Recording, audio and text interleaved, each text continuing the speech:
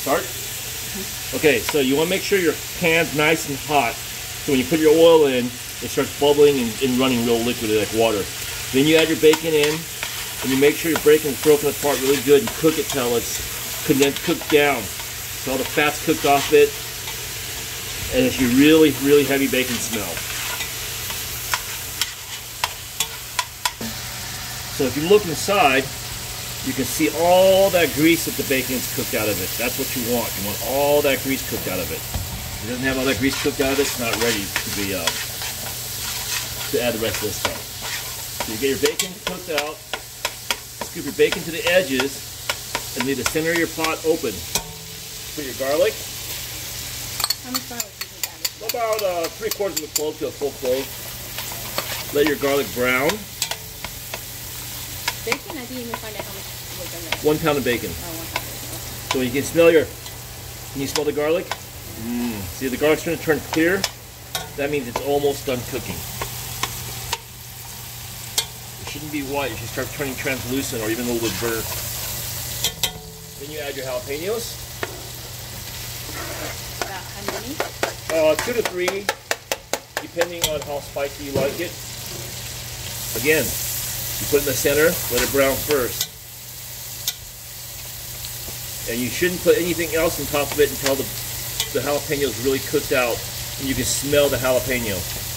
You can't really smell the jalapeno, it's not ready yet.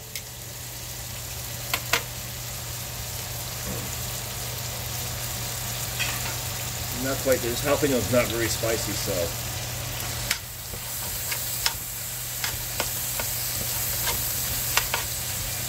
We like to cut the jalapeno in long chunks so you can see it. For people who don't want to eat the jalapeno, don't find themselves mystery little pieces of jalapeno that get them afterwards. You start to smell the jalapeno a little bit. So now you can see the jalapeno is starting to turn clear. We're starting to cook. It's not green, bright green. It's turning clear. It's trying to turn a little wilted look. You mix it nice and well. Got a little more smell to it. Can I get the cabbage?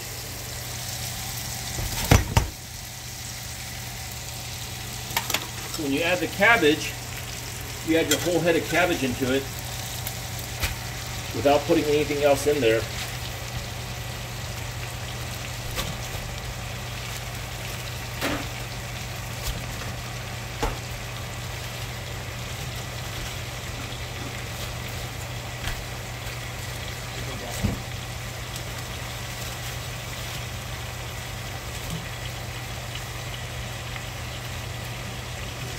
Breaking up the leaves a little bit? Yeah, breaking up the clumps so they're not too big of a clump.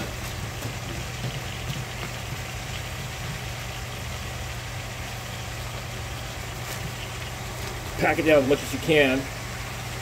Add your salt. I use sea salt. And it's by taste. Does it matter if it's coarse or not? No, it doesn't really matter. Just sea salt. Okay. Sea salt. Roughly for this much cabbage, probably, if your cabbage is about 2 pound and a half, pound and 3/4, you want to add about a teaspoon and a quarter of salt. At this point, you just cover and let it sit for about 10 minutes. 10 minutes? Yeah. So it's been about 10 minutes, and you can see our cabbage has shrunk down about half, a little less than half, about a third. Now we add chicken broth. About a cup? About a quarter cup. Quarter? Okay. Cover back up, let it continue steaming for another 5 to 6 minutes, and then we'll stir. So it's been about 3 minutes, 3.5 minutes since we added the chicken broth and continue to let it steam. As you can see, now it's really turning that pale green, a yellowy green, and it's turning transparent. It's falling apart. That's almost about ready. So now you can mix it, but the whole thing is you got to keep the temperature at high the whole time. You don't want to turn the temperature down.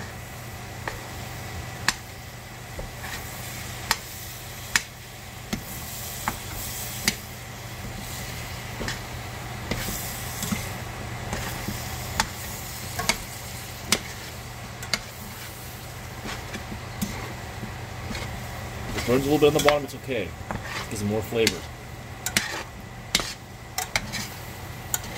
So then you want to make sure all the juice, there's a little bit of sauce left in there. You want to make sure it mixes up all the salt and seasonings with everything in there.